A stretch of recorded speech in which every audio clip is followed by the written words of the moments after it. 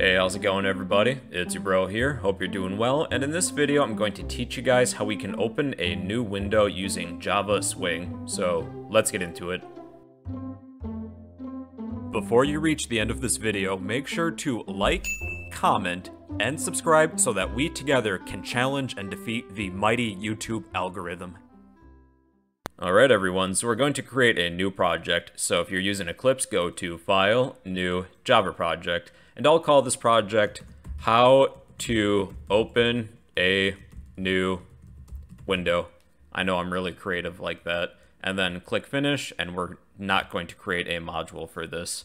Now we're going to go to our project, locate the source folder, and we're going to create 3 files. So, File, New, Class, I'll call the first one Main, and it's going to hold our main method, so you'll want to be sure to click this checkbox here. Click Finish.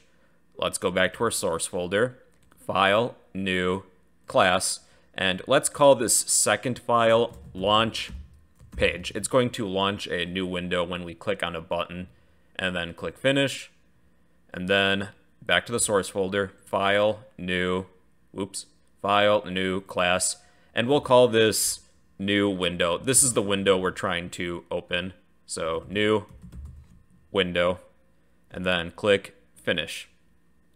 Alright, now within your main class, this is what we're going to type. We're going to create an instance of our launch page. So we're going to type in the name of the class, launch page, and we'll call this launch page with a lowercase l equals new launch page. And that's it for our main method. In fact, our entire main class here.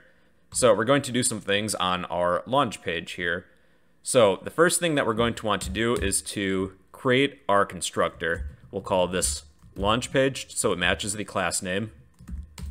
And then we're going to declare 2 objects within our class, but before the constructor, a JFrame frame equals new JFrame. And I'm thinking what we can do for this project is that this page will only contain a button, and when we click on the button, it'll bring us to a new page. So we'll do something simple like that. Then I'm just going to import these things, so javax.swing.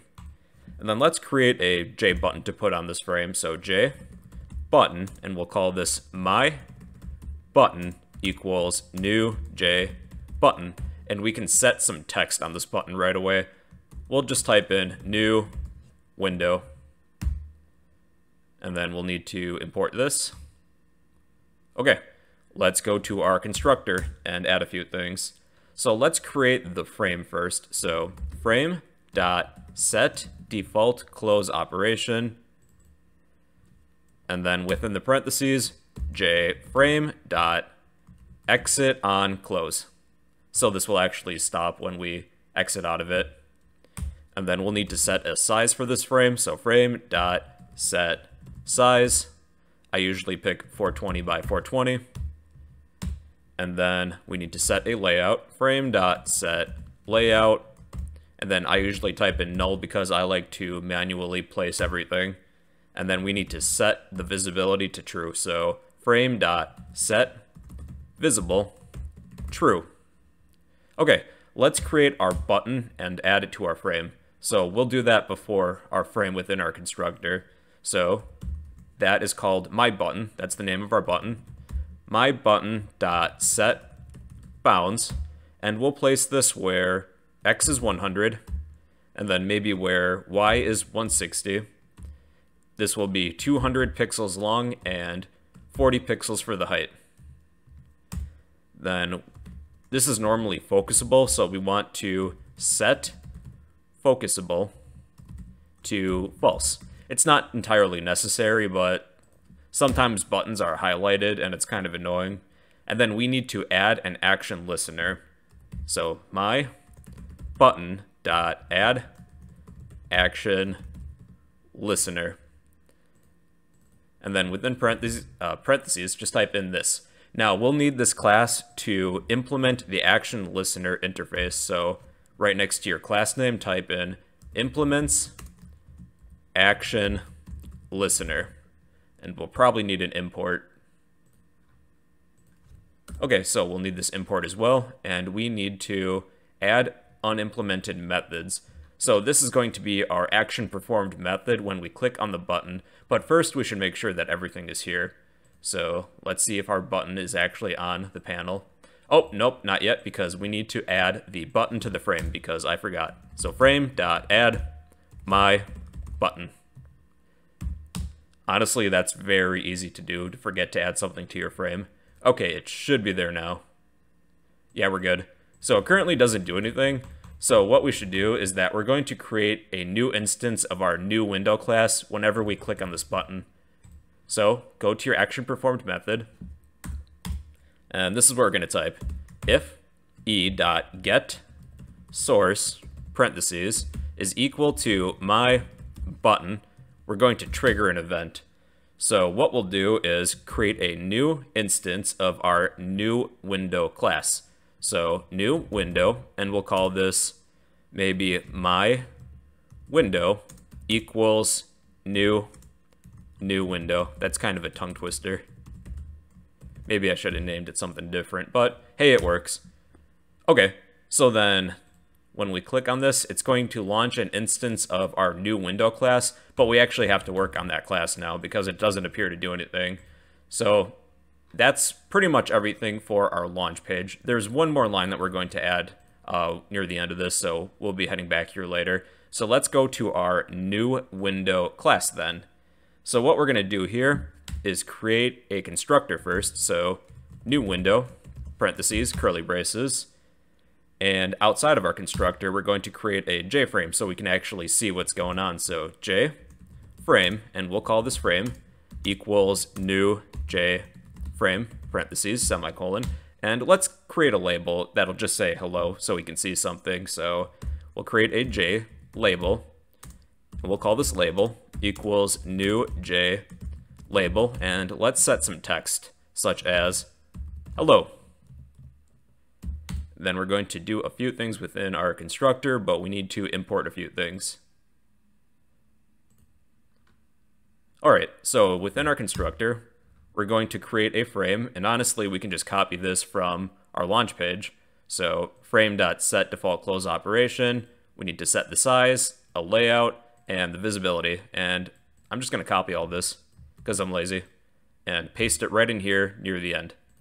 Let's work on our label. So label.setBounds, we'll place this where x is 0, where y is 0. This will be 100 pixels long and a height of 50 pixels.